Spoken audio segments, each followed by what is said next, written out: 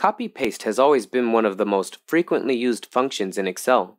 However, few people are aware of its true power. Today, we'll learn how to utilize Paste Special in Excel. The first method is to paste special contents in your table.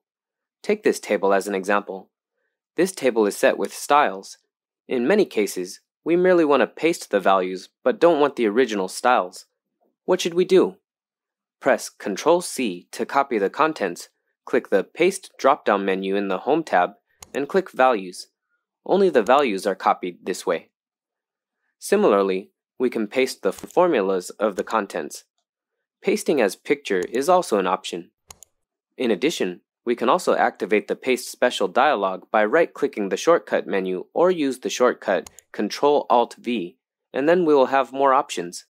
Assuming that we want to copy the style and column width of the original table, what should we do? This is very simple. After copying the contents, you just need to paste the style and the column width respectively. Furthermore, Paste Special can achieve other practical effects, such as transpose.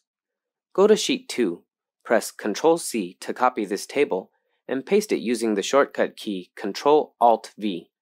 Clicking Transpose will paste the table vertically. Special paste can also be applied to do some simple calculations.